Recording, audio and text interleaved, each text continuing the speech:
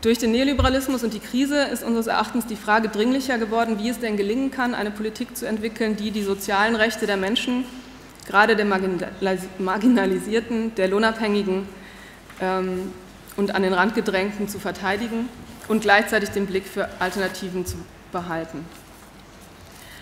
Dabei kann man sehen, dass sich in den letzten Jahren seit der Zuspitzung der Wirtschaftskrise sich eine Explosion von sozialer Ungleichheit ergeben hat. Unter der Überschrift sozusagen die Staatsverschuldung zu bekämpfen, werden eben genau diese sozialen Rechte, soziale Errungenschaften, Löhne und Sozialleistungen weiter geschliffen. Wo die Schulden herkommen, wie sie zusammenhängen mit der Senkung oder Abschaffung etwa von Steuern für Unternehmen und Wohlhabende oder dem Bailout der Banken, ist weitgehend, zumindest in unseren Kontexten, aus der Diskussion verschwunden. Und zumindest sozialpolitisch erleben wir eine Fortsetzung und Verschärfung der neoliberalen Politik aus der Zeit vor der Krise, wobei man vielleicht eher sagen sollte, eine Verschärfung neoliberaler Maßnahmen, weil im Moment sich zumindest kaum ein kohärentes Bild eines politischen Projektes herauszubilden scheint. Das hindert allerdings nicht, dass diese Maßnahmen weiter massive Einschnitte und Angriffe in das Leben vieler Menschen bedeuten.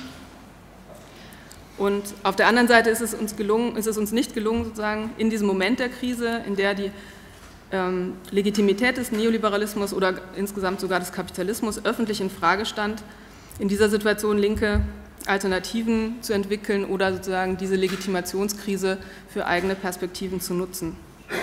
Versuche, eine Strategie der Transformation zu beginnen, in der die verschiedenen Dimensionen der Krise auch benannt werden oder angegangen werden, also die ökologische Krise, globale Gerechtigkeit, soziale Krisen und so weiter.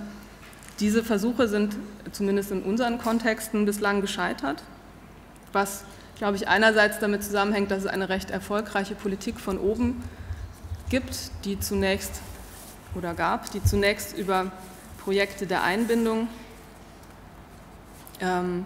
wie die Abwrackprämie oder Kurzarbeit oder andere Maßnahmen gearbeitet hat und gleichzeitig oder gefolgt wurde von einer Politik der Angst vor Staatspleiten und sozialem Abstieg. Und beides funktioniert in gewisser Weise, zumindest in Deutschland, ist meine Wahrnehmung, als Einbindung ganz gut. Und auf der anderen Seite, glaube ich, zeigt dieses Nicht-Gelingen, die Krise für linke Perspektiven zu nutzen, dass es eben auch Probleme in unseren Strategien und Konzepten gibt und dass diese sozusagen jetzt in die Diskussion gebracht werden müssten.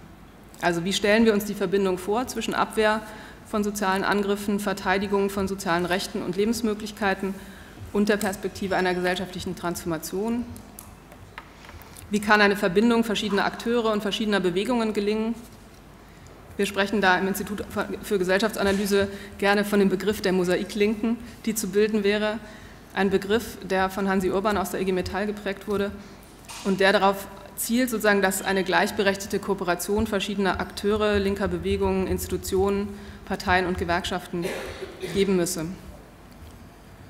Bislang war die Praxis in Deutschland sehr oft, dass Institutionen für eine große Mehrheit von Betroffenen oder für ihr Klientel gesprochen haben, was auch die wichtige Funktion erfüllt hat, eine Repräsentation vieler Interessen zu gewährleisten. Und gleichzeitig stellt es natürlich die Frage, ob diese Repräsentation noch gelingt.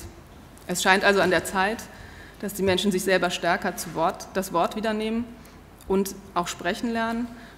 Und dann wäre sozusagen die Frage nach Transformation keine, die von außen an Akteure herangetragen wird, sondern eine, die mit den alltäglichen Praxen des sozialen Widerstands verwoben ist. Wir denken also, dass es an der Zeit ist, darüber eine strategische Diskussion zu führen, wie solche Perspektiven erarbeitet werden können.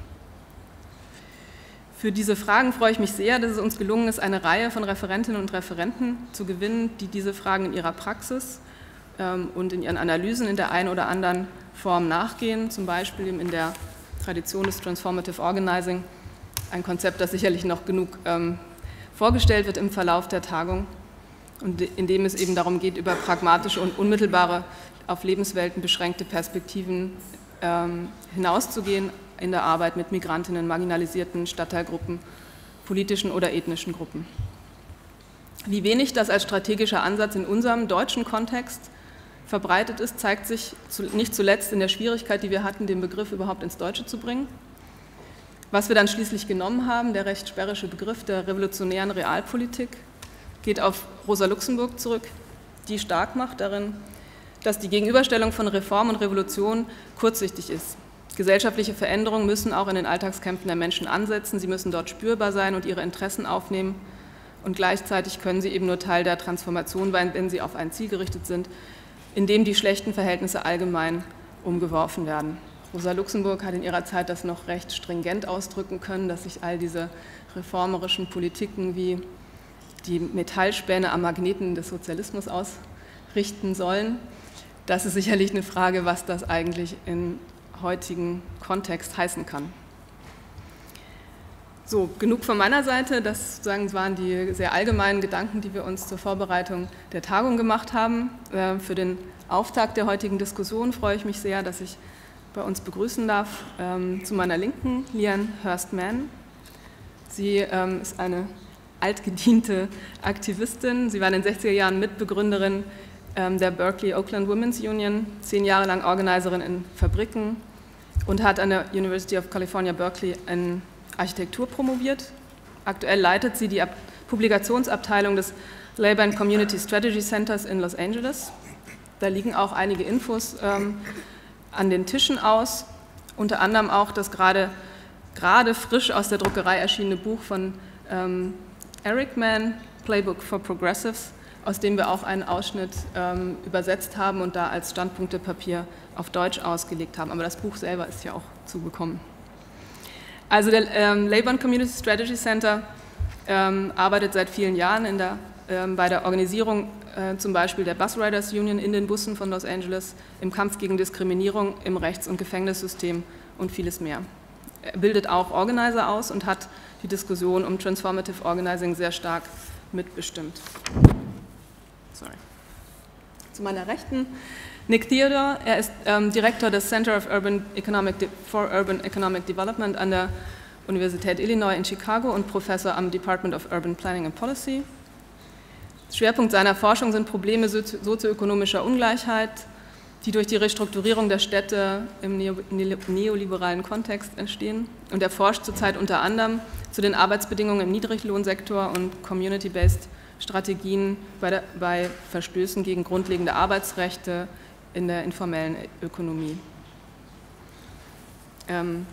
Weiter links von mir sitzt Margit. Sie ist Professorin für Politikwissenschaften am John F. Kennedy Institut für Nordamerika-Studien an der FU Berlin und Mitglied des wissenschaftlichen Beirats der Rosa-Luxemburg-Stiftung und forscht unter anderem zu neuen sozialen Bewegungen in den USA und in Deutschland und zum Umbau des Wohlfahrtsstaates und zur Armut in den USA und in Deutschland in vergleichender Perspektive und war auch an der Vorbereitung unserer Tagung beteiligt. Und schließlich ganz links Tasos Koronakis. Er ist im Parteivorstand der griechischen Linkspartei Synaspismos, also das ist die Koalition der Linken, der Bewegung und der Ökologie übersetzt. Sie sind die viertgrößte Partei in Griechenland und er ist dort zuständig für Massenmobilisierung und Organisationsfragen und war in diesem Sinne sozusagen an der Bewegung des Syntagma-Platzes beteiligt und aktiv. Ja, ich freue mich sehr, dass ihr gekommen seid. Vielen Dank dafür und den Anfang wird Nick machen. Thanks to Christina and to the Foundation for organizing this conference and for inviting me to be a part of it. I think sometimes when we have these exchanges across countries, it allows us to step outside a little bit of our own work and to see our work and to present it to other folks. And so I'm hoping this exchange will get us all to think a little bit differently about the way forward.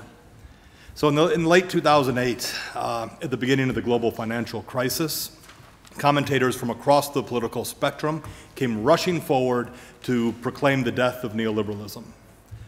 French President Nicolas Sarkozy, for instance, tried to assure an anxious French public, saying, quote, "A certain idea of globalization is dying with the end of financial capitalism that had imposed its logic on the whole economy and contributed to perverting it." He went on to say, "Self-regulation to fix all problems is over. Laissez-faire is over."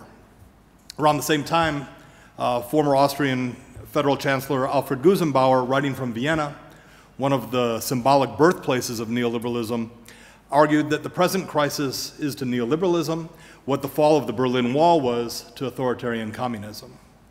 And coincidentally, a couple days later, Naomi Klein made a similar analogy, speaking at an event at the University of Chicago, which was opposing the creation of a multi-million-dollar research institute named after neoliberal economist Milton Friedman. Klein suggested that with the financial crisis, neoliberalism may have encountered its Berlin Wall moment, a complete indictment of an ideology.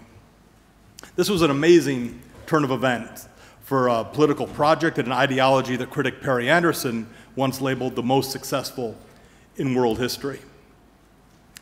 On and off for the past decade or so, I've been working with a couple colleagues, Neil Brenner and Jamie Peck, to try to understand the contours and implications of this neoliberal project. And we, like you, have been trying to make sense of the current moment. We're trying to understand what the ongoing economic crisis means for progressive politics as we seek a way forward from the difficulties we're all facing today. And while at the time, and we still are, we were skeptical that somehow, suddenly, we were about to enter a post-neoliberal era, as some on the left were suggesting at the time of the crash in 2008 and 2009. Even though we were skeptical that suddenly this whole political project would crumble like a house of cards, we remain committed to analyzing how we can ultimately transcend neoliberalism so that we can see the free market theology discredited, so that we can see the market fundamentalism and the rule of markets rejected for the destructive and false utopian vision that it is. Over the last 24 months, if those last 2 years have taught us anything, it should be clear, to paraphrase Mark Twain, that the death of neoliberalism has been greatly exaggerated. World events over the past couple of years have proven time and again that the rush to declare the death of neoliberalism and the rise of an alternative post-neoliberal politics was a case of wishful thinking. Perhaps we can be excused for this, though. We've all seen the social violence of neoliberal politics firsthand, as well as the contradictions of neoliberal policies that seek to ignite short-term bursts of growth, often at the expense of long-term social welfare. We've seen protests, we've seen the conflicts, and we've seen the social disruptions that have been wrought by neoliberalization. So it might have been tempting to conclude that neoliberalism's death would come from the self-inflicted wounds of a systemic financial crisis, striking at the heart of this form of social rule. It might have been tempting to conclude that neoliberalism's end would have arrived in the form of its own short, sharp shock of overdetermined financial crisis, and what now awaits us all is a more humane post-neoliberal order governed by fundamentally different priorities and fundamentally different interests. But despite all the trouble that neoliberalism has brung us, we have to remember that for an ideology to be hegemonic, it is not necessary that it be loved. It's merely necessary that it has no serious rival. So the wishful thinking needs to be set aside, and the hard work must resume to defeat market fundamentalism.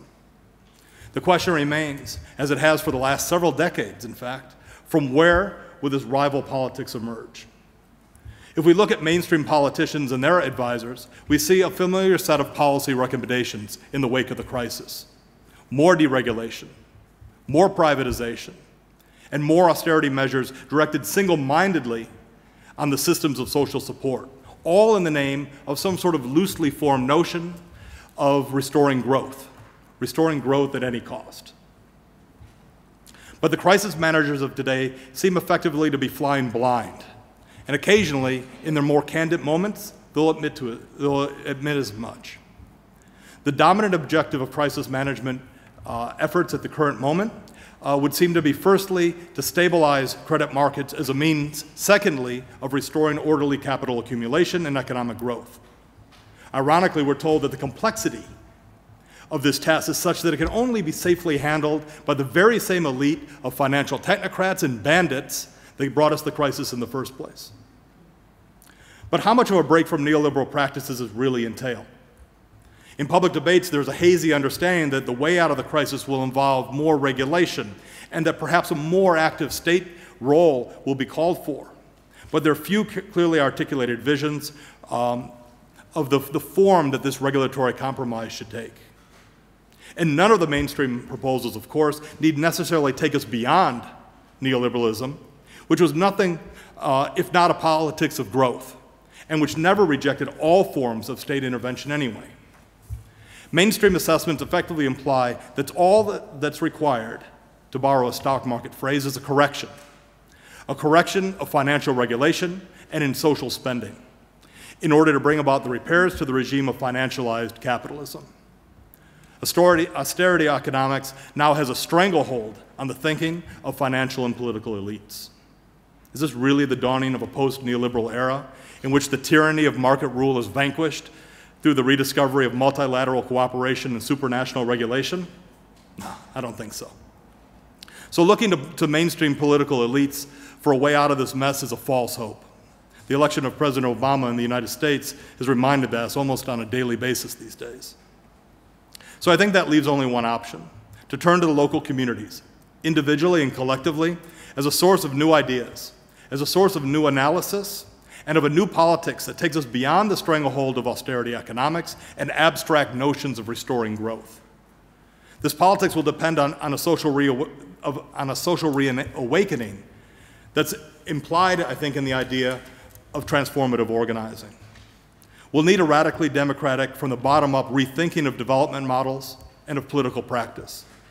This politics will need to lay bare the social costs of neoliberalism, including how it heightens geographical uneven development and social polarization within and between places. So uneven development and polarization between places, but also within those places. So it's going to need to offer a compelling vision of development, one that breaks away from the neoliberal playbook and its limited selection of policy alternatives.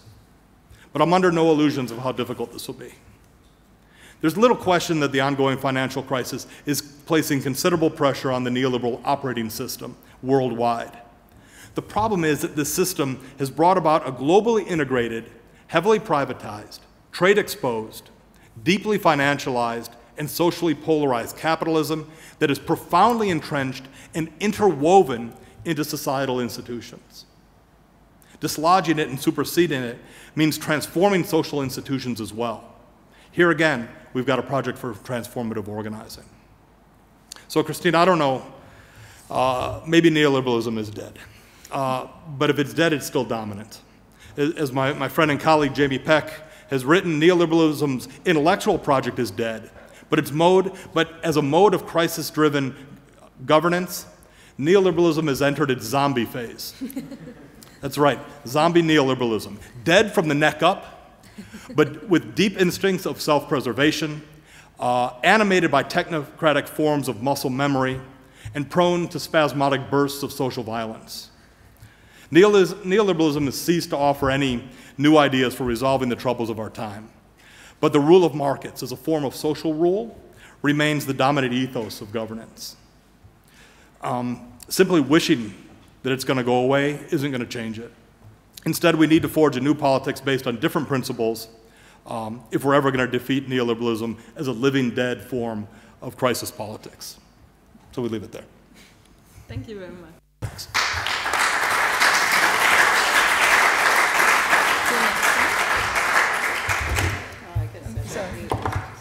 Lian. Can you hear me? Yes. Good. First of all, I wanted to particularly thank Margit and Christina and the Rosa-Luxemburg Foundation for bringing us here, bringing a number of our colleagues, and introducing us to a lot of new people. I think we're going to have a pretty terrific visit. So this is just the beginning of it. Before I begin, I wanted to ask you to pause with me and let me play, hopefully you can hear it off my computer, a Billie Holiday song, Strange Fruit, that's being played all over the globe today as an expression of the horror, pain, collective indignation of revolutionaries and human rights activists alike. Troy Davis was executed in Georgia this morning, 11:08 last night Eastern Standard Time if you were in the United States. This was after a 4-hour delay, right up to the minute, the 4th stay in 22 years on death row. A young man who's only 42 as he was murdered this morning. And what could be more apropos than what our country did this morning? I hate to say our country, but as a child of the South, I guess I have to claim some responsibility. Today we're here to talk about transformative organizing, to express our commitment to fight for the right of self-determination for the nations and peoples oppressed and exploited by U.S. imperialism. Transformative organizing didn't stop the murder of Troy Davis, but only a practice of transformative organizing can explain that the United States, once the biggest slaveholder in the world, is now the biggest jailer in the world, the leading contemporary model of right-wing organizing for white supremacy, racism, and xenophobia. The multinational state that forces the poorest of oppressed nationality peoples into the lowest wage, no-wage stratas of the US working class. The so-called United States, a young capitalist nation state, forces a false unification while built on stolen lands, genocide, and slavery, and continuing to plunder the natural resources throughout the world. This we say with transformative organizing, through transformative organizing. I work at the Labor Community Strategy Center in Los Angeles. It's a 22-year-old think tank, act tank. Currently, its lead campaigns, which you may know of, or you can look up on the website, or you'll hear more about over the next few days, are the Bus Riders Union Metropolitan Los Angeles campaign, defined by the slogan "Billions for Buses," where we've now moved, redistributed wealth in Los Angeles, more than $1 billion. Now we have a National Transit Riders for Public Transportation campaign going,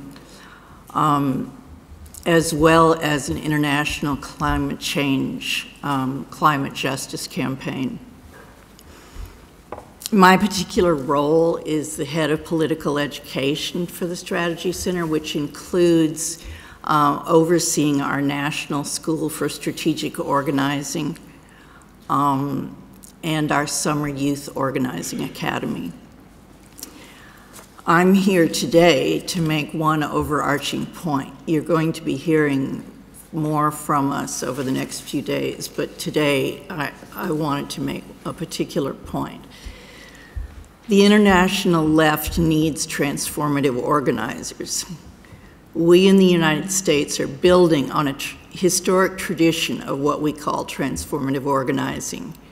It seeks radical structural social change through the strategy of building an international united front to challenge imperialist destruction of the planet and to put particular focus on US imperialism. By transformative organizing, we mean a left-wing organizing that has militant opposition to racism, war, and the abuses of the US empire. That means by its very nature that it supports the right of self-determination of nations and peoples whose lands, resources, and sovereignty have been breached by the US government. It supports the right of migration across false borders established in order to protect the homeland security of imperialist nations. The key distinction that I want to make tonight, before I jump over it here,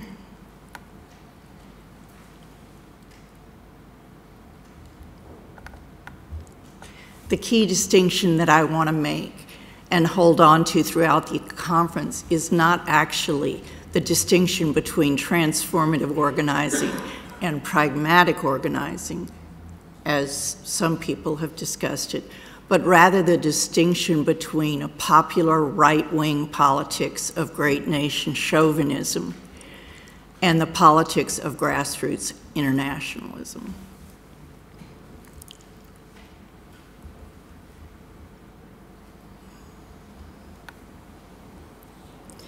Christina fortunately asked us to respond to several questions, which is helpful since there are an infinite number of things that we could talk about.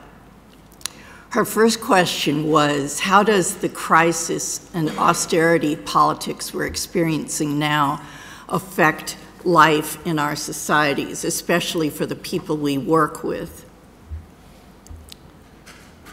I'm trying to keep a little bit of track of my time.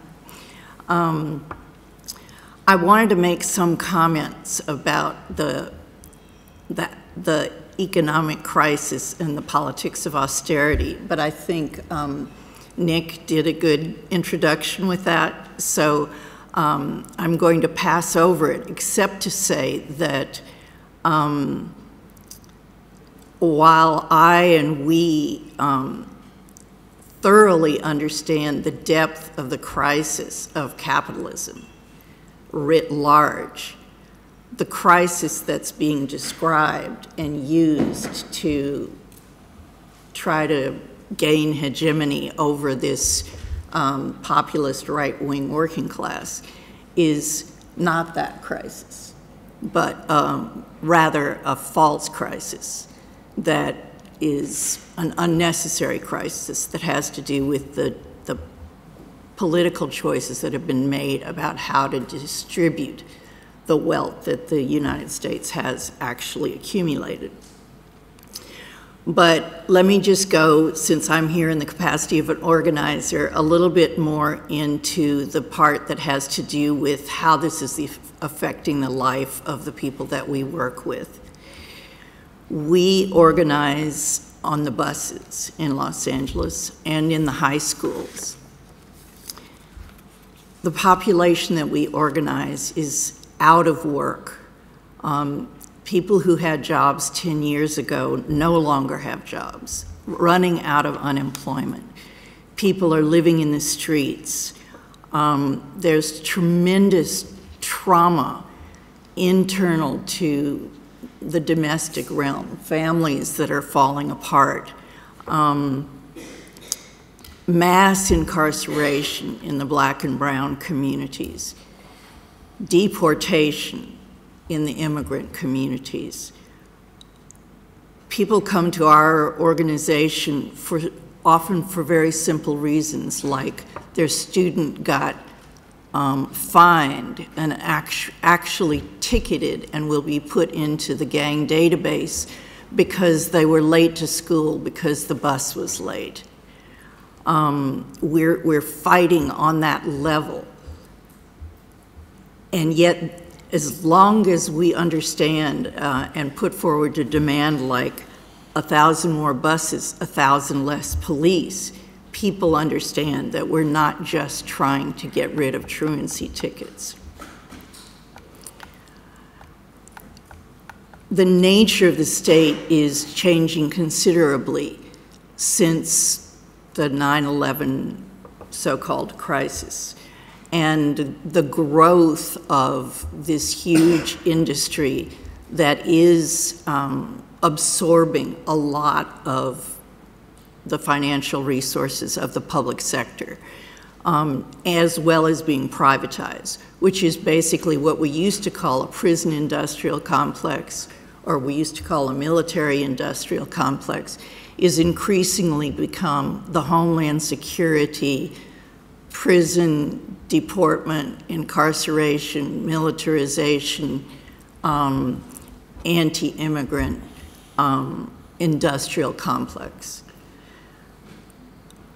Fear of the threat of homegrown terrorists is the face that this, the ideology that goes hand in hand with this domestic economic austerity. So we're experiencing in the United States now FBI invasion of the homes of anti-war militants, arrests for civil disobedience, legal responsibility now being imposed on those who give free speech to, which is now considered aid to a terrorist organization if it's on the terrorism list. So the combination of dire economic conditions and repression, increasing repression and incarceration, obviously is intended to stop organizing in its tracks. And yet, we have no alternative. We wake up every morning and the next thing we have to do is organize. In talking to Christina in the last few days, I've come to understand that what she would call the professional organizing in the United States, we don't call it professional organizing, but we call it a lifetime committed to organizing. And it is a huge phenomenon in the left of the United States, so that the new left that we're growing in the United States is rooted in organizers. Her second question was, how could transformative perspectives be implemented in this new context and the overall context of working with poor people's movements? One of the things that I wanted to clarify is that, at least at the Strategy Center, and I think from some of the other organizations in the United States that you'll be hearing from, we don't really see ourselves as the inheritor of the tradition of community organizing of poor people's movements, which is a very valid and important historical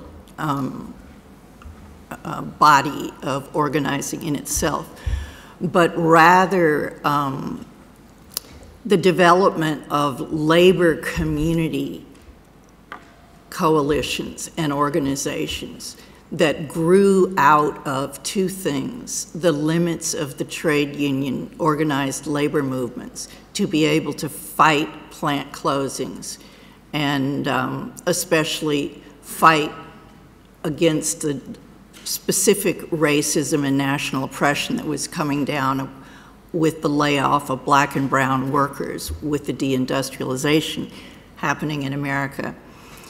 The linkage between the labor movement and the communities by which we usually mean oppressed nationality communities that are organizing in struggle, like the Chicano liberation movement rooted in the Latino communities in Los Angeles, or the Black liberation movement rooted in the Black communities in Los Angeles.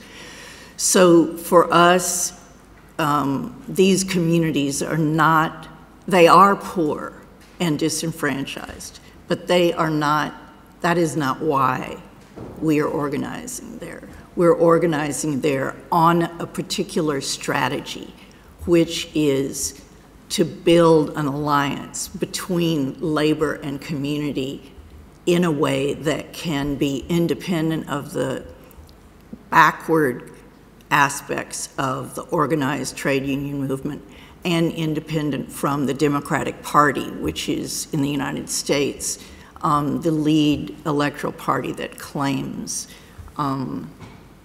allegiance of the left. Okay, so our approach that grows out of this is that we're trying to push back the police, prisons, punishment approach to organizing society and push forward for resources, reparations, and a redistribution of wealth. We can talk later a lot more about the types of demands that grow out of it, but it would be things like schools, not pre-prisons, decriminalizing tardiness, cutting funding for police and sheriffs, ending ICE raids, amnesty now for immigrants.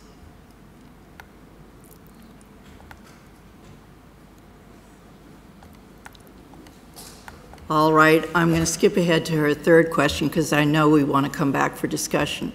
How do we do this and what is essential for it? The thing that I've asserted is essential is a particular political perspective that focuses on grassroots internationalism and upholding the right of self-determination for oppressed nations. This means building strategic alliances.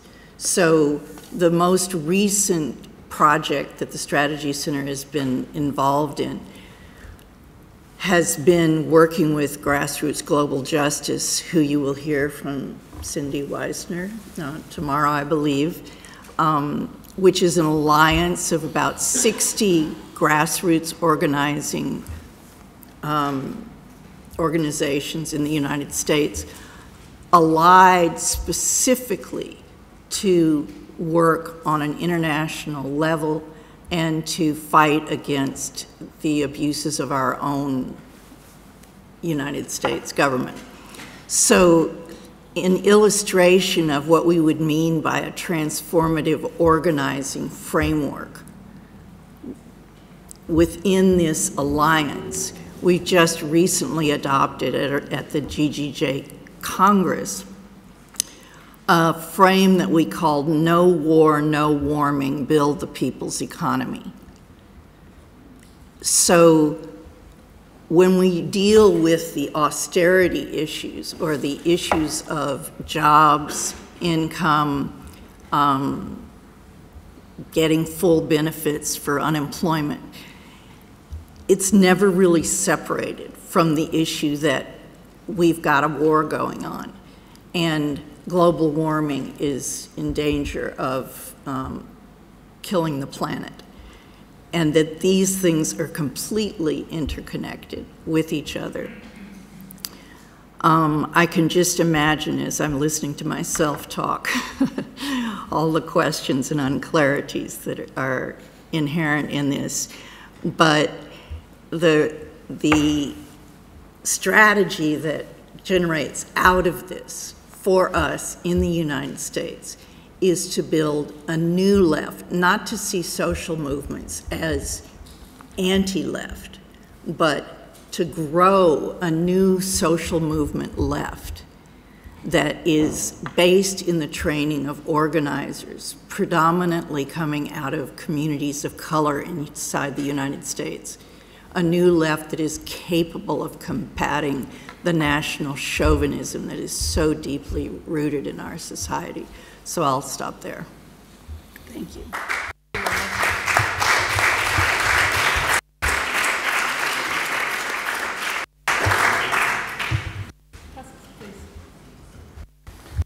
So, first of all, thank you for the invitation. I will try to describe what's happening in the victim of the zombie in Greece. I'll try to describe a little bit the situation nowadays in Greece. We had several shocks about cuts and measures and too many things, and now we have new cuts yesterday and new measures. And the only word that can describe a little bit the situation now in Greece is depression. The people are exhausted, and there is also the fear above our heads for what will be after that. Because every 2 months we have new cuts and new measures, and these are the last, and then we have a new part. So now in Greece, the schools are open about 20 days, and there are no books in the school because they changed the way of typing the books. So there is no books. They miss a lot of people working in school. They closed the school libraries. Now, the most of the universities are occupied by the students because there is a new law that changed all the university structure and give it to the market. So all the universities are occupied. There are less and less beds in the hospitals. You have to pay for everything in a hospital now. There is no public health in Greece. There are cuts, of course, in wages and pension system and all this. They cut the money of the structure of, for people that want psychiatric help and the asylum project. They cut totally the money. They cut the money for interpretation for deaf people. And they privatize, the privatization is everywhere. They had a schedule for anything, water, air, electricity, anything, airports, everything selling in Greece. And now we have a last tax about houses that we have to pay with the bill of the electricity, or of the public electricity. And if you don't pay the tax, they cut you the electricity in the house.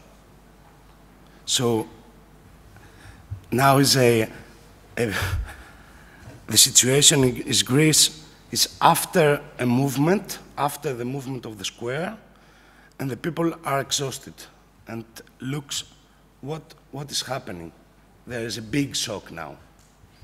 So in this situation, we have the only money goes to growth is the money for police brutality. They spent 900,000 euros for tear gas, for new buying of tear gas these days. When they cut everything, the only they buy is tear gas for the demonstrations. In this picture of the victim of the zombie, we are about from April 2010 and then. So we have big moments of movements. We had big moments of depression. We had people stand up and fight, and people go to their house and cry. We have it all. And now is the very difficult situation for a left party. What to ask in this period? It's very difficult to talk about solution, alternatives, another suggestion for the people. Because now the depression is the more that anyone feels, also in the politics. I'll try to describe what we do the last years in Greece, and I will try to use the example of the movement of the squares, of the indignados, or say it as you want. It was not a Greek movement. It's a movement after the movements or the rebellions of the North Africa countries and after the Spanish Revolution, hashtag Spanish Revolution. There was a banner in Spain that's saying, Greeks wake up. This is the first thing that comes in Greece and make the people saying, we have to do something. And there is a group in Facebook that's saying, we are not in parties, we are not in politics, we are not, we are indignants, and we go to Syntagma Square. Come with us. This group sent one by one, and in 1 hour had about 100,000 people like. After the 3 hours has 400,000 people. After 5 hours, it's down. There is no group they cut it. And after 1 hour, there are again 100,000.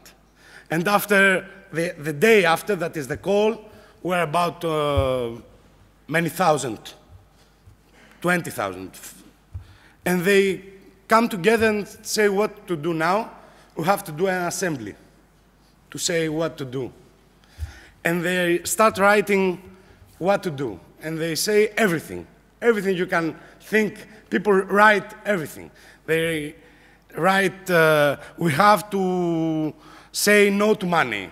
And that one sentence after, they say we have to give money to the Greek people. And one sentence after is they said, we want the governments do this. And then we don't want the government, any government. And everyone is there. And there is a big question. What a left party have to do? To go there? Who are they? What are they are saying? Is this progressive or not? And this is a big question for the relation between the party and the movement. There are 3 main topics of this movement. The first is the democracy, the real democracy. But it's this democracy, an answer to the gap of democracy, to the empty systemic democracy, to the gap of representation. These people trying with the word real democracy to ask representation in the central politics. They feel no one can represent them. The second main topic is social justice and justice generally. They said this simple thing. Many people in Greece, politicians and parties and take money. They take our money. And now they said that we spend it together. We don't spend it together. The vice president of the government said we spend it together. We don't spend it together. Someone take this money. Take the money of the pension system that we pay. Take the money of the state, and they sell electricity, water, and all this. Some people have to go to the jail. The third point is we are exhausted. We don't want more cuts. We cannot afford more measures. These 3 topics are together with good things like solidarity, like massive participation, like peaceful assemblies, and together with bad things like extra extreme right suggestions, like nationalist suggestions, like anti-party and anti-politician culture, and anti-politics. So what the left have to do is the question. And the answer we gave is we will be there from the first hour. Why? Because the basic reason that the people stand up and go to the squares is that their life goes worse and worse from the politics of the government, from the neoliberal politics. This is the basic reason that people stand up. They said, okay, no more. And this is a good reason to begin to talk with the people what is happening around the world, what is happening, because the first step is to go to a common struggle. The first step is to go to the square and say, I cannot afford any more measures. Square was a picture of Greek community. Square was the first step of common answer. The first try, they try to give the first answer, but a common answer. They choose, after many years, a common struggle as a way. And left people have to be there to talk with them and what to do. There are 3 strategies inside the left, what to do in the square. The first strategy is we have to go and tell them all our platform. We have solution for anything.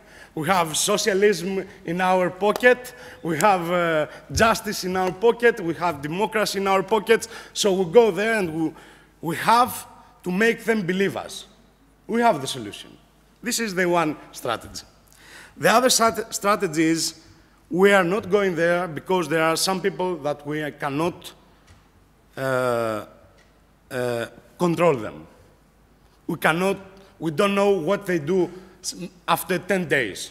So if we take the risk and go there, after 10 days, maybe we have lose our picture in the channel.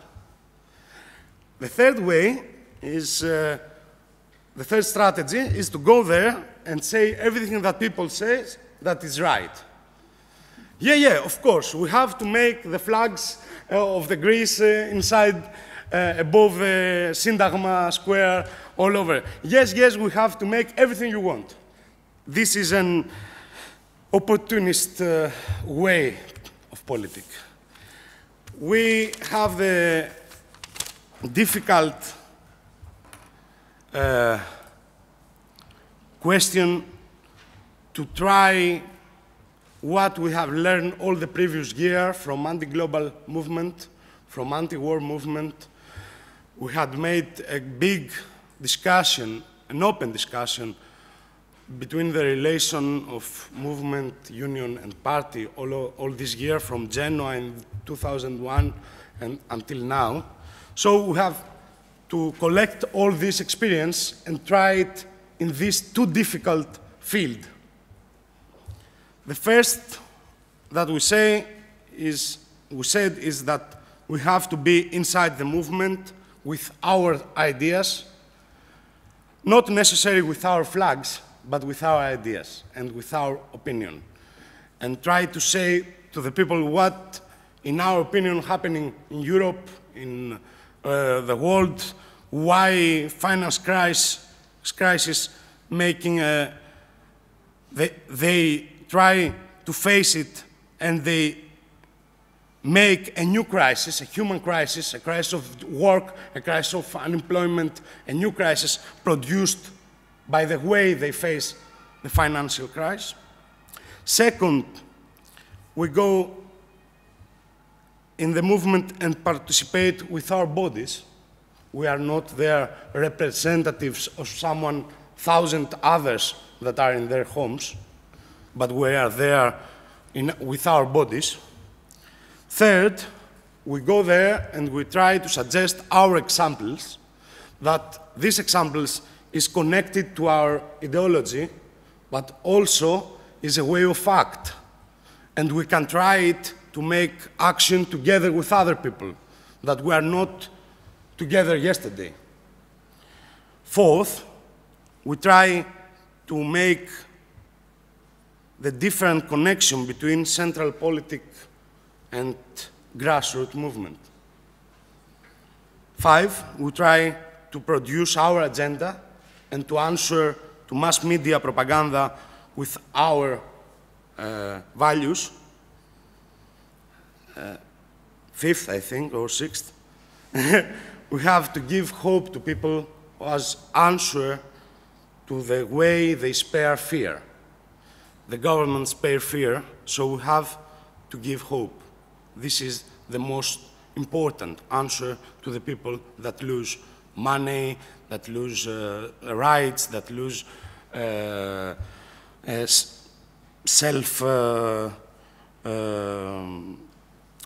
security. And last, as left people, we have to overcome ourselves. We are coming from the history of the left. We are coming for the struggle of the 70s. Our people are left people from the 70s. And now, in this difficult situation, we have to make the new struggle that will produce the future people of the left, the future of the society, the way to make socialism a real idea and a real way for justice, for democracy, and for social security. And this is something not very somewhere in the sky, but down in the square. It was very difficult. I don't know if we make it everything okay, but it's very characteristic when we have a big assembly with 10,000 people, an assembly with 10,000 people talk about democracy, and around us was about 20,000, not 20, 5,000 policemen, and government said they sent to us to prevent democracy. Democracy for whom? Who prevents democracy? The 10,000 people in assembly or the 5,000 policemen around us? This was a very characteristic picture of what happening in Syntagma Square. And this goes until the day zero. They vote the Memorandum 2. And now they are voting something like Memorandum 3 or 4 together. And the only way to face it is first the unity of all the anti-memorandum people, anti-government people from the left and progressive way. Second, a really disobedience to their politics, because the people haven't the money to pay the taxes. And if there are 10,000 people that they don't pay, maybe they cut the electricity in their house. If there are 1 million people, 1 million people that then don't pay, no one can cut electricity from 1 million houses. It would be no light in Greece. And last, we have to say again about and this is my last word, that many people together can make a new hope for the Greek workers. People, individuals, cannot make anything, because here we have the first victims are individuals, people are women and youth, are elder people, and someone massive have to prevent them. And this is what the left in Greece have to do for the next period. Thank you very much.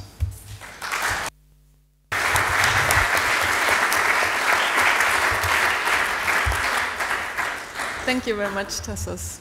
So now that we're halfway around the world, we come back to Margit.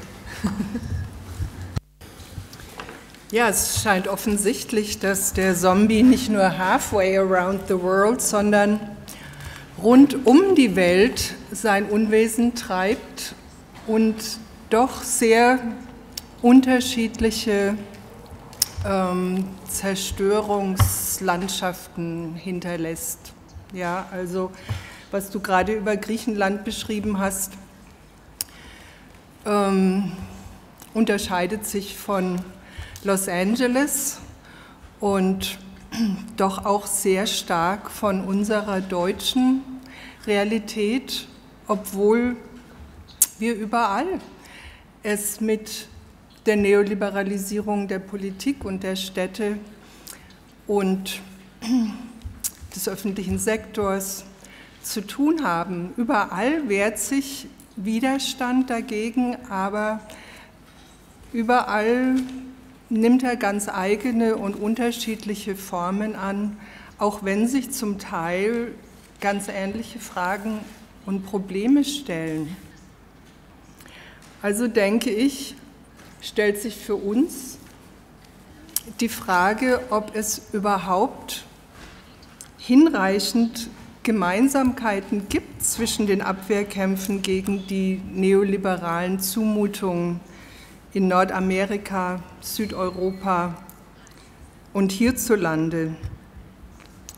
Deswegen will ich in meinem letzten Beitrag vielleicht mal kurz die Kontraste, vor allem die zwischen Nordamerika, weil die meisten unserer Gäste ja aus den USA sind, und der deutschen Situation eingehen, weil ich denke, diese Kontraste müssen wir berücksichtigen, wenn wir voneinander lernen wollen. Zum Einstieg vielleicht einfach mal zwei erfolgreiche Beispiele kontrastieren von Mobilisierung durch Community Organizing, also im weitesten Sinne. Stadtteile organisieren sich und wehren sich mit zum Teil beachtlichen Erfolgen gegen Verdrängung, Räumung, Spaltung und entwickelten dabei neue Strukturen und Netzwerke und Konzepte und Praxen solidarischer und partizipatorischer Politik und Bilder von einer neuen Stadt, Cities for People, not for Profit. In Boston die Organisation City Life, La Vida Urbana, von denen auch ein Vertreter eigentlich hier wäre, wenn sie nicht zeitgleich eine eigene Vernetzungstagung organisieren würden. Und die Hamburger Recht auf Stadt-Kampagne, das im Moment berühmteste Beispiel deutschen Community Organizings, weil sie halt gerade so erfolgreich waren. City Life, La Vida Urbana in Boston ist bereits seit 1973 im Stadtteil Jamaica Plains aktiv. Und nach der Finanzkrise haben sie eine neue Suborganisation sozusagen gegründet, die sogenannte Bank Tenant Organization oder BTA, um effektiver gegen die Zwangsvollstreckungen, die eben mit der Finanzkrise explodierten, vorgehen zu können. Im Moment der Vollstreckungserklärung von Hypotheken werden die Eigenheim- oder Wohnungsbesitzer ja praktisch zu Mietern der Banken, deswegen Bank Tenants. Und City Life mobilisiert die von der Räumung oder Zwangsversteigerung ihrer Häuser und Wohnungen bedrohten BTA beizutreten. Und so haben sich hier Hunderte von vorher isolierten Räumungsbedrohten auf den wöchentlichen Meetings, jeden Montagabend gibt es also diese Meetings, auf denen Austausch und Rechtsberatung und die Planung gemeinsamer Aktionen stattfinden, haben sich da vernetzt und kennengelernt. Und auch bei Eviction Blockades, also Räumungsblockaden, die von Ihnen und einer Phalanx von Unterstützern, darunter auch viele Studierende von Harvard University, Jurastudierende und den anderen regionalen Universitäten organisiert und getragen. Und im Rahmen dieser Aktion haben sich diese vorher ganz normalen Wohnungseigentümer politisiert. In Boston fanden ja schon bis letzten Sommer, also Juni 2010, waren mehr als 5000 Haushalte von Räumungen betroffen und BTA involvierte sich in über 800 Fällen und konnte dabei meist schon durch Verhandlungen mit der Bank, unterstützt durch öffentlichkeitswirksame Nachtwachen vor den bedrohten Häusern und Demonstrationen vor den Banken oder auch deren Golfturnieren, eine Lösung erreichen. Entweder in der Form, dass die Nutzer Miete an die Bank zahlen, also drin bleiben konnten und dann Miete an die Bank zahlten, oder dass die Gebäude zum aktuellen Schätzwert, also viel niedriger, zurückgekauft werden konnten. In einigen Fällen konnte auch die Unterstützung durch die Kommunalpolitik mobilisiert werden. Und wo sowas nicht möglich war, organisiert die Gruppe Räumungsblockaden, sobald die Bewohner den Räumungsbescheid erhalten. Dadurch wurde massiv, also nicht nur Öffentlichkeit, sondern auch öffentlicher Druck hergestellt, der sehr häufig zum Erfolg führte, und die Organisation ist dank des Zustroms auf diese Art und Weise politisierter Menschen, die ihre Wohnung retten konnten, enorm gewachsen, und zwar mit Leuten, die ihre weitere Lebensqualität dieser Organisation verdanken. Das ist ein strong bond. Die Tagung, die City Life jetzt diese Woche organisiert, zusammen mit ähnlichen solchen Organisationen aus Rochester, Chicago, Atlanta, Washington, Portland und noch einigen anderen Städten, ist auch ein Erfolg angesichts der sehr schwierigen Bedingungen, denen sich vergleichsweise ressourcenarme, größtenteils von Minoritäten, People of Color und anderen zunehmend verarmenden Gruppen getragene Organisationen in den USA heute gegenübersehen. Demgegenüber Hamburg, die Zusammensetzung und auch die Issues der erfolgreichen lokalen Mobilisierung war da und ist sehr anders. Die Koalition, die sich gegen den Ausverkauf des Gängeviertels mit sehr fantasievollen Aktionen und gut und im vorher gut geplanten Besetzungen zur Wehr gesetzt hat und die nach wie vor gegen steigende Mieten und Verdrängung und Büroraumleerstand und gegen Großprojekte und auch gegen verschiedene Umweltsauereien nach wie vor Tausende auf die Straße bringt, besteht aus Häuserkämpfern, Künstlern, linken Gruppen, Kulturarbeitern, kleinen Ladenbesitzern, lang eingesessenen Mietern, Umweltaktivisten, prekären Kreativen. Und diese Heterogenität macht ihre Stärke aus, weil sie geschätzt wird, aber gleichzeitig stellt sie auch eine Herausforderung dar, unter anderem deshalb, weil der Erfolg auch auf der Bedeutung, die kreative Milieus heutzutage für die neoliberale Standortpolitik, also für das Branding und die Standortpolitik, in die Städte sich heute engagieren, basiert. Und als solche können eben auch die Kreativen und die Künstler und auch die Alternativen und die ehemaligen Hausbesetzer häufig recht gut eingebunden werden und erzielen Konzessionen vor diesem Hintergrund. Obwohl Boston und Hamburg beide relativ privilegierte Städte sind im Vergleich zu Athen und den griechischen Städten oder den Stadtregionen des globalen Südens, es sind die lokalen Mobilisierungen in den USA, wie es ja in Lians kurzer Darstellung schon angeklungen ist, sehr viel stärker von Drittweltrealitäten geprägt als hierzulande. Also ein Slogan wie "Es regnet Kaviar" würde in Los Angeles der Labor Community Strategy Coalition nicht einfallen. Gleichzeitig zeigen auch in diesen privilegierten Erstweltstädten andere Proteste gegen die aktuelle Austeritätspolitik, dass es doch auch starke Ähnlichkeiten und auch direkte Bezüge zueinander gibt.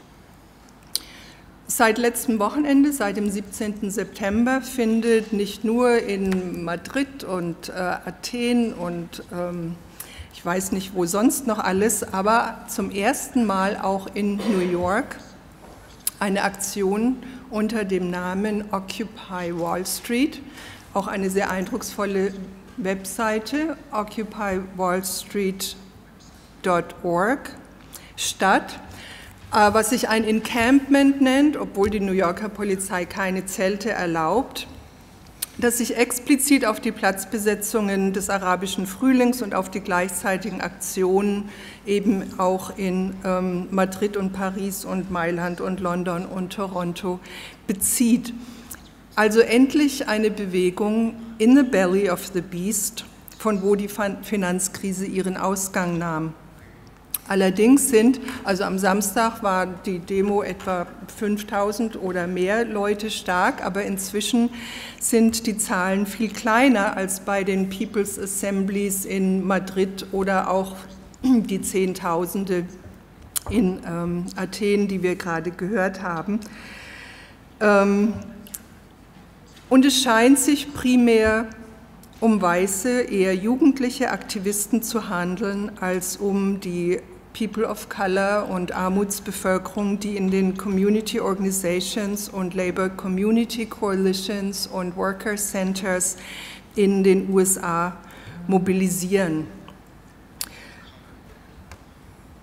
Wir werden sicherlich morgen und übermorgen, also vor allem in dem Panel morgen früh, die Unterschiede und ihre Auswirkungen für Organizing genauer uns anschauen und auch der Frage nachgehen, inwieweit es bei all diesen Eigenheiten der Bewegungskulturen überhaupt Gemeinsamkeiten in der Art und Weise gibt, wie die krisenbetroffenen Gruppen und die krisenbetroffenen Stadtteile sich hier und dort organisieren. Ich will im Vorgriff nur kurz ein paar vielleicht nennen. Wir haben es in Deutschland zwar nicht mit den enormen kulturellen und politischen Distanzen zwischen einerseits afroamerikanischen, Latino und anderen minoritären ethnischen Communities und andererseits den globalisierungskritischen, anarchistischen, linksradikalen und eben häufig eher aus weißen Mittelschichten stammenden Aktivisten zu tun, wie das in den USA so deutlich der Fall ist. Und es wird auch im amerikanischen Sozialforum, was sich ganz stark von den europäischen Sozialforen unterscheidet,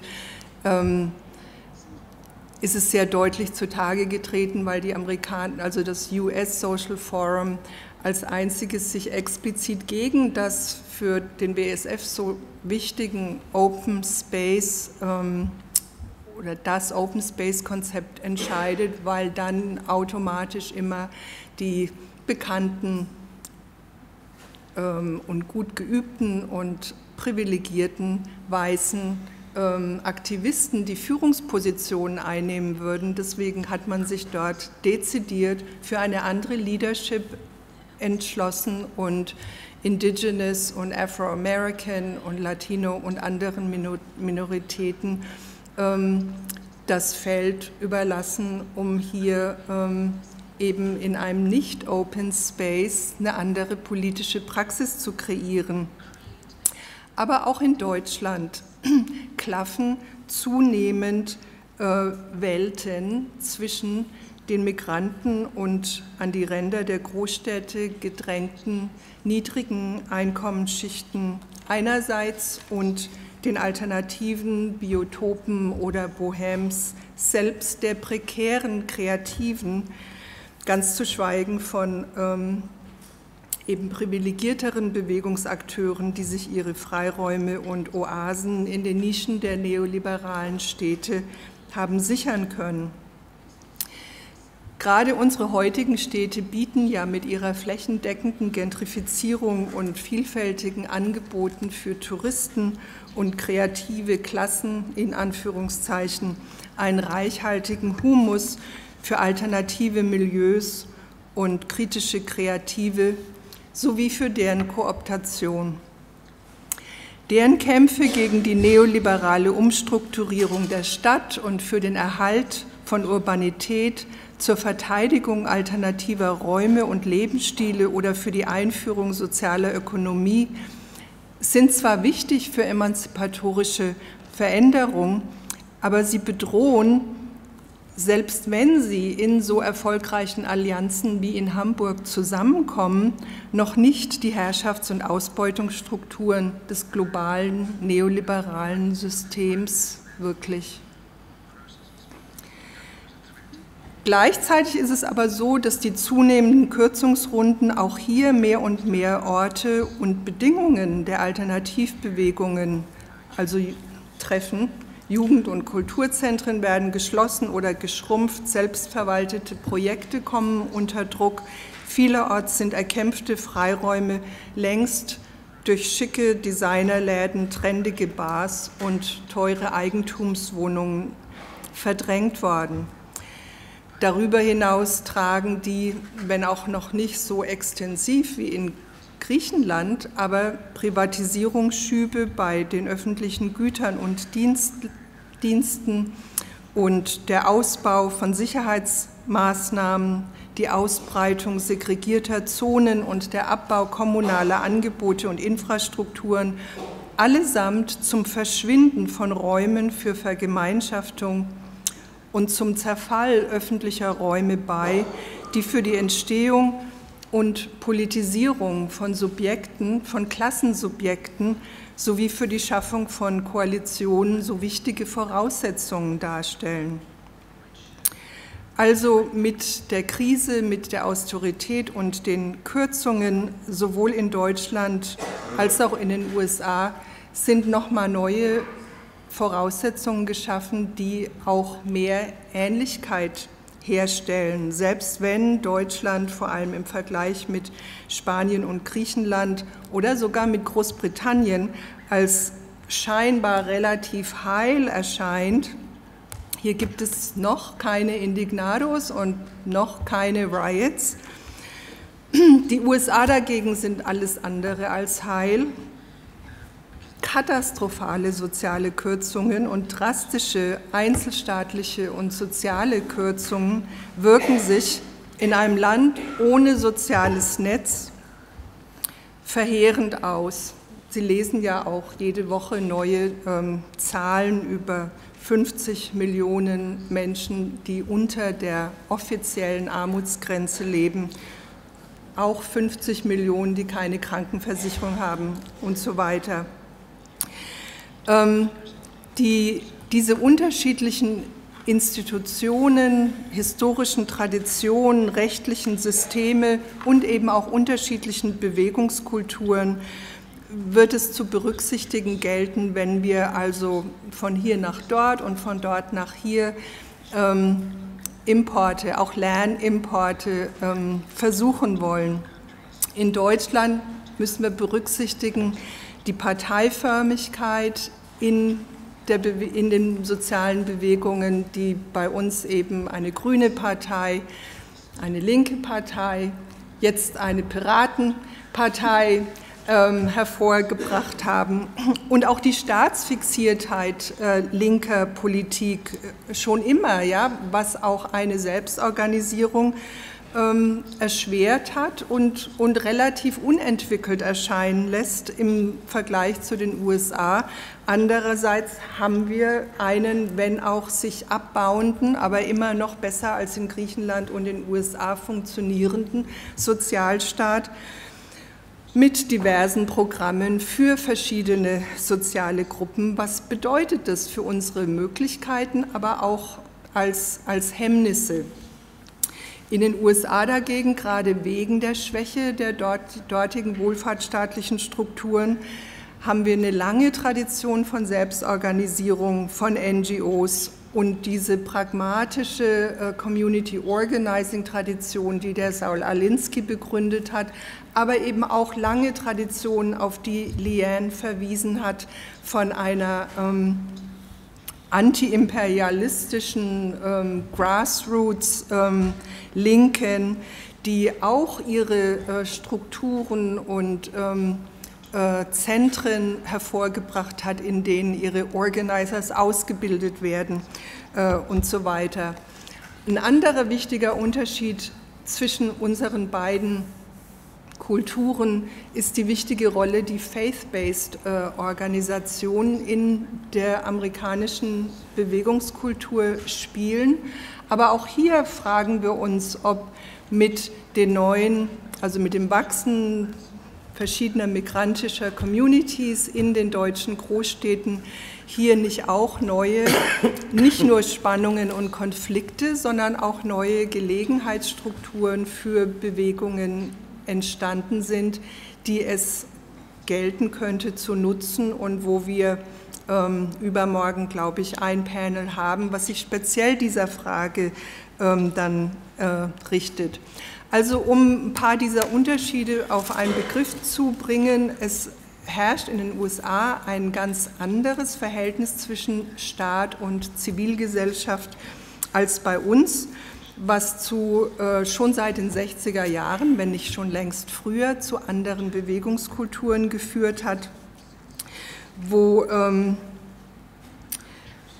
die angeblich so viel, also in den 60er Jahren diffundierten angeblich so viele Bewegungsmerkmale von über Frankreich, Deutschland, USA, auch die USA hatten ihren SDS und trotzdem sah alles dort aufgrund der Bürgerrechtsbewegung und der Antikriegsbewegung ganz anders aus als bei uns.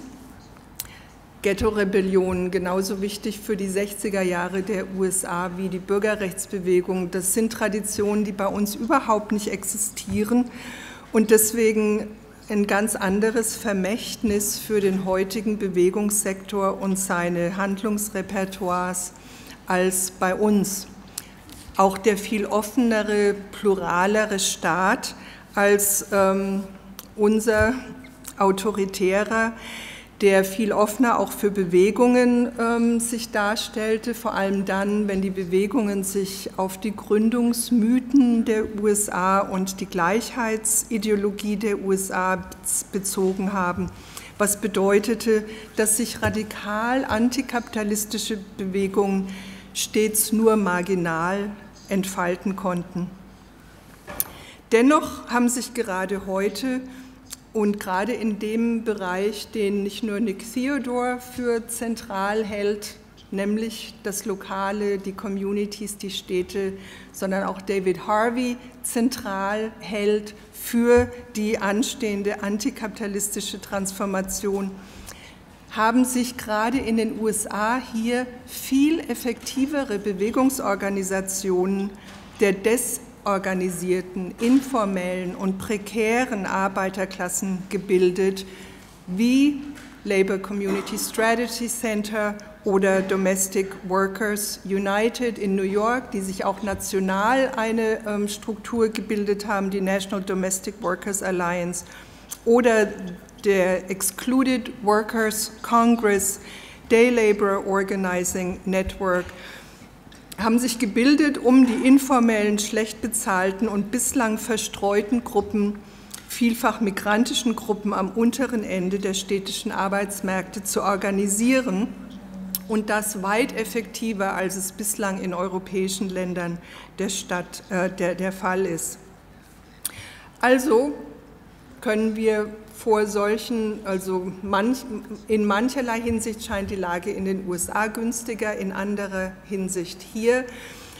Vor dem Hintergrund der um sich greifenden Kürzungen und Sozialabbau wachsen bei uns die Chancen für zivilgesellschaftliche Ansätze.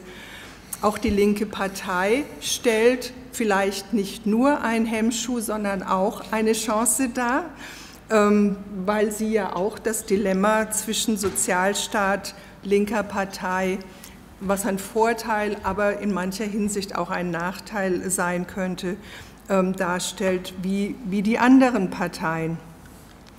Sowohl die Kämpfe der Migranten als auch die Poor People's Movements innerhalb der Erstweltmetropolen, also all die Gruppen, die aus dem Modell der neoliberalen Stadt herausgedrängt und an die Peripherien oder ihre Ghettos gedrängt werden, bieten in den Erstweltstädten hier wie dort die Möglichkeit, das, was sonst jedenfalls in Deutschland leicht droht, ein befreites Biotop zu bleiben, in antikapitalistische Kämpfe zu verbreitern. Dafür müssen wir allerdings die Alltagspraxen und Widerstandsformen und Protestaktionen vor allem der postkolonialen Migranten bestärken und unterstützen, was hier näher liegt, als sich direkt mit den Kämpfen im globalen Süden zu solidarisieren. Was ich nicht ausschließen will nur auf das Machbarere verweisen. Aber auch hier gilt es eben, die kulturellen und alltagsweltlichen Distanzen, die sehr wohl existieren, zu überwinden, Brücken zu bauen, Allianzen herzustellen. Und damit leite ich zur Diskussion. Vielen Dank. Vielen Dank erstmal euch allen für eure interessanten Beiträge. Und ich würde gerne die Diskussion eröffnen. Vielleicht machen wir es doch so, dass wir gleich sagen, Meldungen von euch und von euch gleichzeitig nehmen. Ihr müsst nicht warten, bis alle im Publikum gesprochen haben, aber es können sich vielleicht einfach gleich alle einmischen, dann kommt ihr aus eurer Zuhörerposition raus. Gibt es Fragen, Diskussionsbeiträge? Bitte.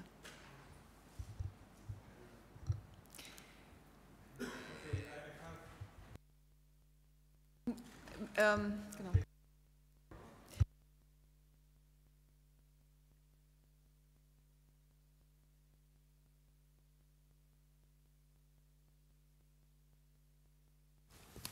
Okay. First of all, I want to introduce myself. I'm Luis Juverias from Spain, from Catalonia, Spain. Sorry for my English. Okay. I feel very reflected in what Koronakis said. Okay, because the experience of the squares are very similar, even though not equal. There's some differences. Maybe we have the opportunity to discuss about it next days. And then I would like to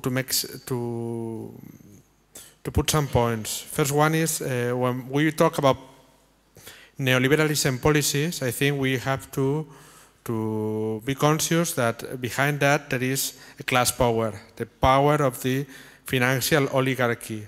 Okay. And that this power is nowadays so huge that they have decided to break the post-war class pact and all the institutional framework we are working in, and all the unions and the parties and the left politics are shaped to work in. So we have to be conscious of that and try to rethink ourselves, because if not, as Koronakis said, there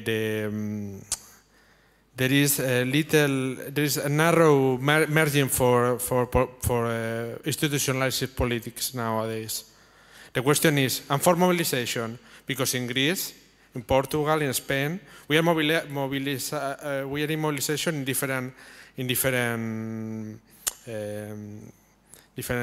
ways, no? Unions are striking, citizen mobilization, and nothing happens. They continue because they know they can win. They want to break everything that was built by generations of working class and the left progressive movement. But again, Koronakis said it's important to build the next generation, to build the hope, to build the seeds of what we can to start again, no? Then I think it's important now. We know we have to combine, and that's, I think it's very important. It's very opportune this meeting, no, about transformative organizing. I think the central politics must center in grassroots organizing and mobilization. Okay, and we should to rethink ourselves, listening, learning, and supporting all different expressions of outrage, of The other thing is this should be with flexibility and generosity, and we should be very open. Okay, and that's all. We can talk about the other things, but I think maybe somebody else can make a question about it.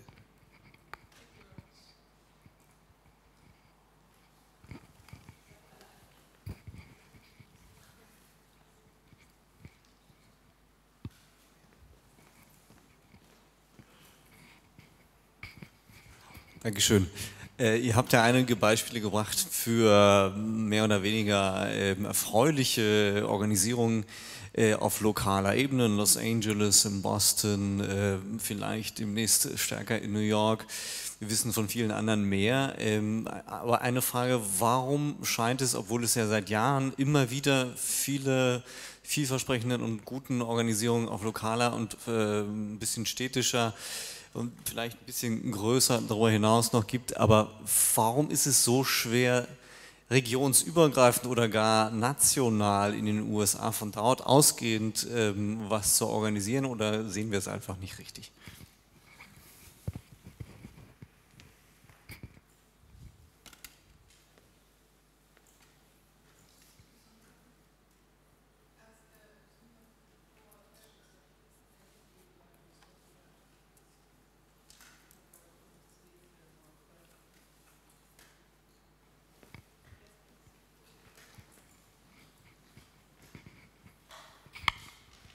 First of all, I thank you all so much for your presentations. You did an excellent job. I enjoyed you all. On this young man's question about why is there not regional work, there is regional work. It's just not as probably promoted or advertised as much as some of the old work that was done, like the civil rights movement and movements like that. We do have regional work, and it's growing more and more, especially now in a time when we're having all of these cuts. We're learning more and more about each other and being able to build relationships based on that learning. Now, Margit mentioned something that I thought was interesting. She talked about how she felt it was important for us to understand what's happening in Germany and what's happening in the US. What can translate from us to you and what can translate from you to us? I'm learning. I did a lot of research before I came here to try to learn more about what's happening in Germany. And there are a lot of things that just don't connect from what I can see. For one thing, when I talk about transformative organizing in our group, we're talking about transforming the individual, and that individual transforming his family and its organization, and then from there go to society. It doesn't start with transforming society, it starts with transforming me. And so I'm not sure if that's the way you all are looking at it, but we use a values-based approach to organizing across ethnic lines and across religious lines. Based on the values of the individual and the family, we take that to help us understand how can we connect. That's why Margit's point is so important. Figuring out how we can connect has a whole lot to do with what our values are and what is even available to us in the political environment that we're in. So, thank you.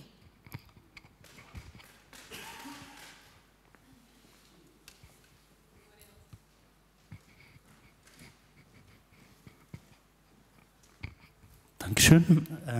Meine Frage ist, also durch die Krise gibt es nicht nur linke Bewegungen, linke Organisationen in der globalen Welt, sondern auch organisieren sich recht populistische Parteien innerhalb Europa oder wie Tea Party in den USA. Meine Frage ist so, besonders für die Griechenland, also überhaupt dort eine recht populistische Bewegung gibt. Und wie sieht die Gefahr, also allgemeine Frage, wie, wenn die linke Bewegung sich nicht gut organisieren können im Gegensatz die rechtspopulistischen Parteien sich verstärken. Also dafür gibt es eine Antwort. Das war meine Frage. Sure, maybe I just address the comments of our friend from Spain about the destruction of the social contract. You know, the right wing in the United States has yet to see a crisis it didn't like. It has been very quick to jump on every major crisis in the country, from September 11th to Hurricane Katrina to the economic difficulties today, to aggressively push an agenda which also involves the destruction of the social contract and commanding and taking control of the discourse around it. And so the few remaining small segments of the U.S. economy that still have some left over the social contract, the few union members that remain, what is it, 8–9%, public sector workers, and others are so demonized so badly in the public discourse that they use the social contract now to beat them over the head with it and to beat them into submission. And so I think we've lost sense that we need to struggle over those agreed upon agreements that Tasos was saying were developed over generations and have been paid for over generations. And suddenly now they're being used to hit us in the head. And so I think it's a wake-up call in the United States, in Greece, in Spain, and elsewhere to defend, to remember that we have to have a defensive posture to make sure that those struggles that have been fought over many decades now don't somehow get used against us. Thank you. Actually, I was thinking of wanting to ask a question back about the gentleman who raised the thing about the Tea Party, and clearly in the United States, we have the right wing vying for especially the white working class, but even across the board, with a kind of populism that has a history in the United States, because our history is politically very different than Germany. But I would be interested in hearing from the German comrades more about that, what that threat represents, because in the United States, we talk a lot about, how do we know when fascism's coming? We don't have a tradition of an explicit anti-fascist movement in the United States. But many of us definitely see the growth of this sort of economic solidarity in a white working class that could fight for its own citizens' rights, or even union rights, at the exclusion of immigrant workers and black and brown workers in general. So especially with this growth of the Homeland Security industry and the linking, for the first time for us, we have a linkage between immigrants, so-called potential terrorists, and leftists or anti-war activists. There's a linkage now that enables a level of popular fear that we haven't seen in a long time. And so part of the reason we push this so far in our point of view on transformative organizing is because this is sort of like staking out a ground. If we can't articulate this territory of the repression that's coming down, then we can't continue to even do our work. So, if it makes any sense, we sort of chart out a kind of imagined promise of bourgeois democratic rights that we don't actually really have, but you know, we think we're supposed to have, to use that in order to create a space in which to work. So anyway, I'm more interested in really other people's comments about that than my own. But I did want to respond to what you were saying about transforming, you know, coming from the self. And in our experience, especially because we have a school for organizers, which is a live-in residency program, we are completely committed to structural social transformation of the society, but boy, are these things integrated. I mean, the personal transformation happens just going through the application process to come into the school. You know, when somebody has to decide, am I really serious about this? You know, do I really feel, sometimes we say called, which is almost like a religious metaphor for some people. So we use the expression that transformative organizing means the transformation of the individual organizer, the transformation of the people that they are organizing, and then the transformation of the system itself through that. Another key element that I didn't mention before that I just wanted to, and I think it's key to this, is the role of organizations, different forms of organizations, a whole variety of different forms of organizations, some of which will be focused more on individual transformation, which is not in contradiction, at least in our way of thinking. You know, that these are complementary complementary forms. And the reason I want to emphasize that is that in the United States, I don't know about other places, there is in the left like a debate that could go on forever over what is the right form, as if you separate the question from any kind of time, place, and conditions.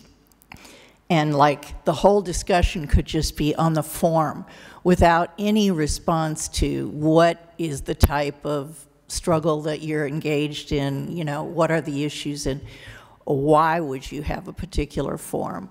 So we have in our, you know, organization lots of like poetry forms, you know, where there is tremendous individual transformative expression through spoken word, dance, you know, all kinds of ways that people are organized, as well as study groups or people who are going out doing civil disobedience and closing down the intersection.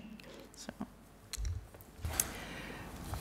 Vielleicht zuerst auch zu dieser Frage, wie transformative in Deutschland as opposed to in den USA begriffen wird. Also hierzulande ist es schon weitestgehend noch so, dass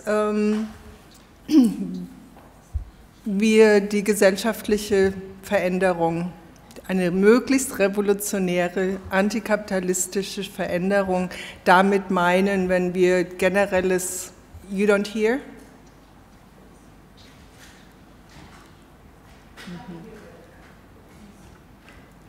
Okay.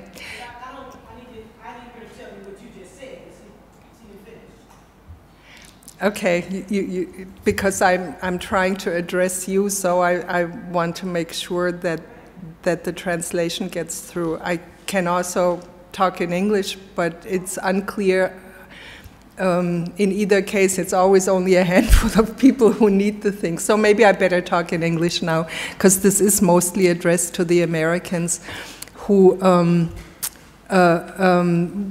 where there is also your concept of transformative organizing, your value-based concept of transformative organizing, as opposed to how the German left has used the word transformative as a way to indicate that we want to go beyond the locally limited community organizing that doesn't maybe have any impact in society at large, let alone an impact that leads us beyond capitalism, right?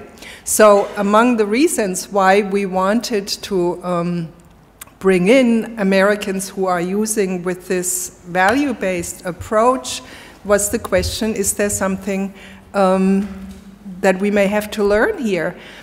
However, it might also be the case that that concept is so much embedded in the US culture of individualism that we do not really share.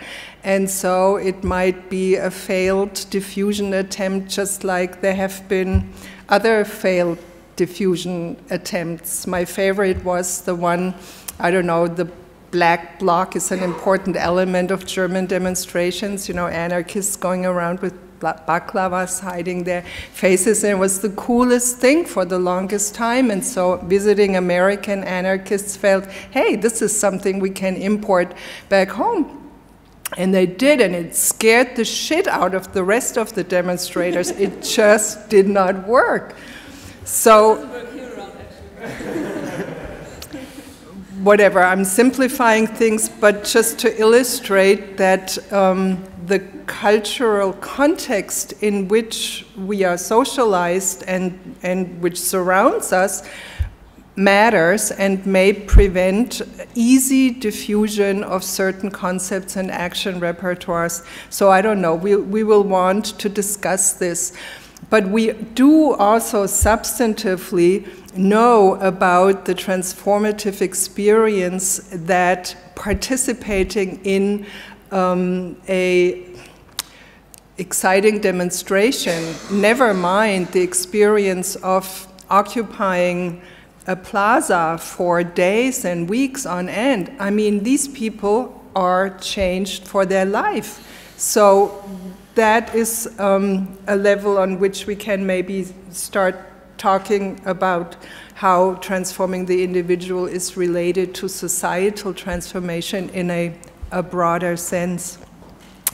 And then on the question of how the crisis is also spawning right-wing populism, xenophobic movements, and the Tea Party being the obvious US example. But you were also talking about the presence of such positions growing in the middle of these protest events in Athens, which might make it a little easier than the US experience, where Tea Party people never ever talk to leftist and anarchist people, or at least it seems very difficult, and the only intellectual that I have heard even demanding for demanding the necessity of such an interchange is Peter Marcuse, who sees the Tea Party people as victims of the crisis just as much as the rest of the evicted people and job loser people, and he keeps emphasizing that it would be important and necessary for us to go talk to them rather than to lose them to some fascist movement which may still take off in the United States. I would not, bet on that not happening. And finally, zum Schluss noch auf deine Frage, warum es keine regionalen und nationalen Organisierungsversuche in den USA zu geben scheint, angesichts dieser so überaus erfolgreichen lokalen Organisierungserfolge. Das liegt nicht nur daran, dass die USA ein sehr, sehr großes Land sind und die Distanzen ja irgendwie überbrückt werden müssen, und Organizing lässt sich nicht nur dank neuer Medien und also indirekter Kommunikation herstellen, sondern man muss halt auch fahren, sich zusammensetzen und so weiter. Und nicht nur sehr groß, diese Distanzen, die es zu überbrücken gilt, sondern auch sehr fragmentiert. Im amerikanischen Süden sieht es anders aus als im Westen, im Osten und so weiter. Die Probleme sind unterschiedlich gelagert. Und trotz dieser Schwierigkeiten hat es aber, ich habe ja einige der bereits nationalen Vernetzungen genannt, selbst bei so prekären Gruppen wie den Domain zur Verfügung stellen. Und es gibt, wie bekannt, keine linke Partei, die da unterstützend unter die Arme greift. Und deswegen, it's a very uphill effort, but it is also happening. I have now the opportunity to describe a little bit more what's happening in Syntagma and what about the extra right people or racist people.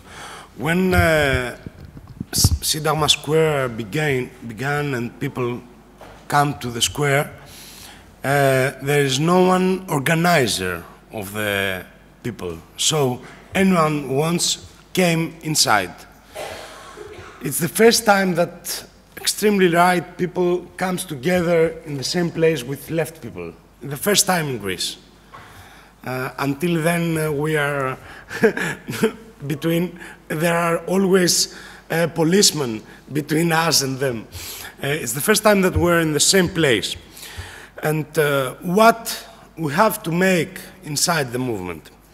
First of all, because the movement is self-organized and everything we have to do, we make it in assembly, we make something. We transfer our anti-racist festival. We decide not to organize our festival and transfer it inside the square. So we make a day against racism and xenophobia inside the square. We say it in the assembly and everyone say, okay, yes, this is right. We have to make something about the rights of the immigrants in Greece. And we make a day and we organize a cricket game of Pakistan immigrants in the place that the extreme right people used to stand. So when they come, they find many Pakistan playing cricket above the parliament, the Greek parliament. So it's a crazy picture for them. And this is only one of the things that we make, but we make a lot of this type of things that we change all the assembly and the political strategy of the assembly, of the square. This is why I say you have to be there. It's more easy to be outside and say, oh, there are some extremely right people. This is easy. The difficult is to go inside and take the assembly with you. This is the first that I want to say. The second, when you are in a movement so massive with so many people, you have to focus in the beginning to the problems. You cannot begin from the final solution. You cannot go inside the assembly and say the solution is socialism. This is the end of the conclusion. You want to be the conclusion. So you focus in the problem, then you have to form what you have to ask from the government, or then you find the way of asking and the action. Then you make this proposition or political proposition or political program. Then you are also on the roads, also in the parliament, and ask for this. And you make the link between the left inside the parliament, but not inside the system, and the left on the roads. And then you make a left program that are an alternative solution for the people that are in the roads and in the struggles. This is the methodology. And you don't have to begin from this is right and the participants are rights or leftists, so I don't go, or to begin for what is the program for, or the alternative, the final to our program. Last thing, too many people says a lot of lies about Greece. There are a very good propaganda, very good leaflet of Rosa-Luxemburg about propaganda that mass media said about Greece. Some lazy people that are staying in all day and swimming, and they want to pay for them, so and many other like this. The first thing is that we have to, and we try to transfer to all over the world the picture of reality of what happened. This happens in Greece is not something obvious, it's not something special. It's the policy of the power of the state, and you have to see not only neoliberalism, but how a party like PASOK, the Greek Social Democrats, begin in 1974 in Greece from the socialist left party, Social Democrat Socialist Left, and Andreas Papandreou, begin from there and comes to his son, George Papandreou, our Prime Minister, and saying yesterday, the Vice President of the government, that democracy is not the solution. Because the people don't know and maybe make wrong, and we don't leave them to make wrong, so we don't make elections. We know what they must decide, but they don't know what they must decide, so we don't go to the elections. This is a picture of what is happening now, and we have to think a lot about Social Democrats and how the power make them only to say things to stay in the power. Okay, thank you.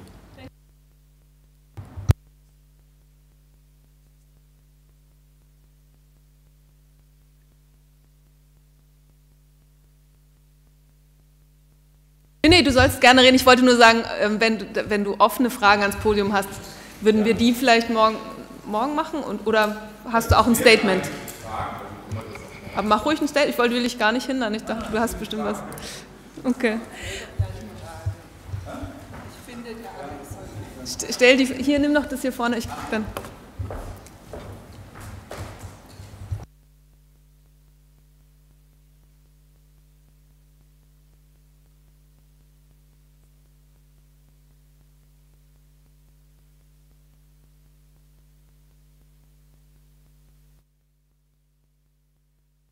Sprechen und deswegen soll ich meinen Namen nennen. Ja. Also ich hab zwei Fragen. Der eine Frage wendet sich jetzt an Koronakis und auch an den spanischen Kollegen. Und zwar betrifft es die Frage des Alters, also the problem of age. Ja. Weil beide habt ihr gesagt, aus diesen Kämpfen entsteht etwas Neues, die jungen Leute sollen das machen. Und dann entsteht eine neue Generation. Ich glaube, auch Lian Mann hat ein bisschen so argumentiert. Ich bin mir nicht ganz sicher, ob diese Zukunftserwartung so einfach zu verfolgen geht. In Deutschland gibt es gute empirische Hinweise, dass starke Protestmobilisierung gegen Atomkraft und auch gegen den Bau eines großen Bahnhofs in Stuttgart getragen wird, in großem Maße getragen wird, von der Älteren, der Generation von 68. Und die empirischen Befragungen zeigen, dass die Proteste in Deutschland, oder das ist die Hypothese, die Proteste in Deutschland deswegen zunehmen können, weil es Menschen gibt, die in der Rente sind und Zeit haben und auf Protesterfahrungen der 60er und 70er Jahre zurückgreifen können. Ja, also das heißt, Also etwas Ähnliches findet sich auch in einer Bewegungsorganisation wie ATTAC.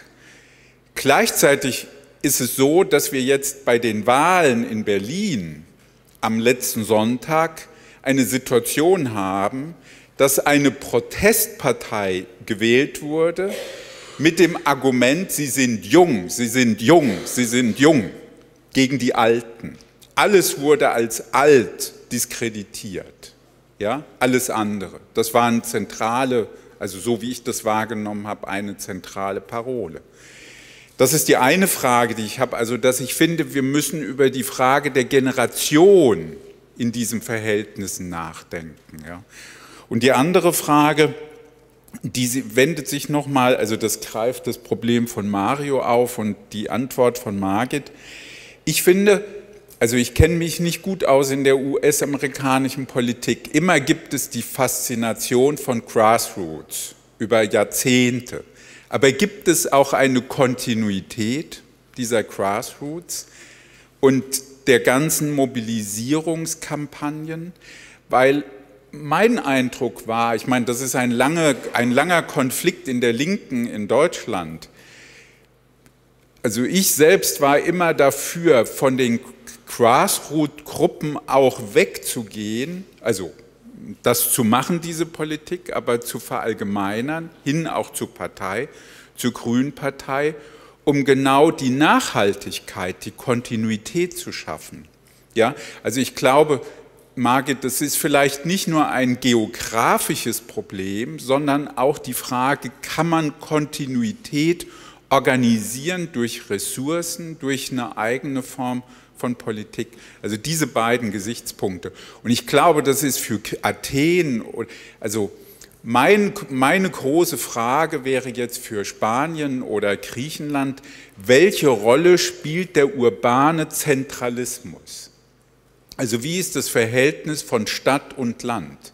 In Griechenland leben 2 Millionen Menschen von 8 Millionen in Athen. Ja?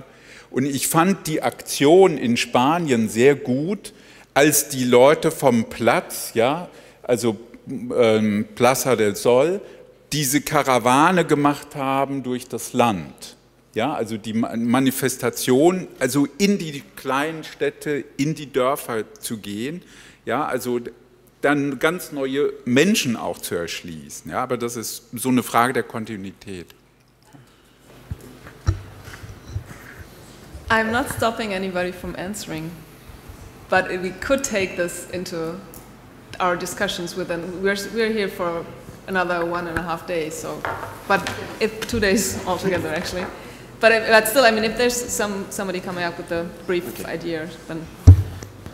Very briefly, for the main question about generation. I don't think that we want only a new left from young people. I think that we want a new left. This is different. We want new people, not only to add to our people. I don't have an opinion that the people from the 70s can have to go home and come youth people to make the struggles the next year. No, it's not my opinion.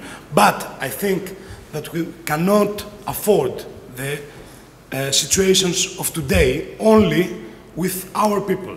We want new people. We want to go close to the society, inside the society, close to the problems of the people. So to have new members, new people in the left, change minds for the left, to have progressive struggles the next years. These people could be young or not, but we must find them. We must change how many people believe that water is common, good or not. We must change it inside the society. We must change if people must have public school or education or electricity or not. This is very critical for, not for us, for our one party or for, this is nothing. This is very critical for the society the next years. So this is one very main perspective in our struggles, in any struggle we make. In the party, in the trade union, in the square, everywhere. We have to be everywhere and to change minds, to find people that with them we will make struggles for a new society. And in this way we will construct a new left. A left, a mosaic left. A left of many different cultures, of many that work in different subjects, but all together that make struggles for the in a progressive way. This is our aim, our goal. This is why we are working. And it's not a theme between young and oldest people. Okay. Thank you very much for this. Oh, sorry. Well, tomorrow. I would propose, because we, ich sag's auf Deutsch. Erstmal vielen Dank, Tasos, für deinen sehr belebenden Schlussbeitrag. Wir würden euch gerne einladen, auch noch länger zu bleiben. Es gibt draußen Essen und Getränke. Das heißt, man kann auch diese Gespräche noch im kleineren Rahmen fortführen. Wenn es Sprachprobleme gibt, fragt einfach rum. Das kann nicht sein, dass nicht genügend Leute hier sind, die euch beim Übersetzen helfen. Das Essen ist frei. Wir wollen dafür nichts außer eure Unterschrift auf unseren Teilnahmelisten. Und das wäre aber wichtig, das wäre sehr nett. Es liegen hier auch Zettel aus, wo das aktualisierte Programm drauf ist, weil wir hatten ein paar Leute, die kurzfristig krank geworden sind und Neuzugänge. An der groben Struktur hat sich nichts geändert, aber das liegt da aus. Es gibt auch Mappen, in die ihr eure Zettel und Broschüren sammeln könnt, irgendwo dort. Genau, dann geht es morgen um 10 hier los. Alex wird gleich eröffnen zur Frage, sozusagen, wir werden nochmal insgesamt schauen, wie stehen USA und Deutschland zueinander, was ist vergleichbar, was nicht. Und ja, guten Appetit, schönen Abend und bis morgen. Vielen Dank, dass ihr da wart.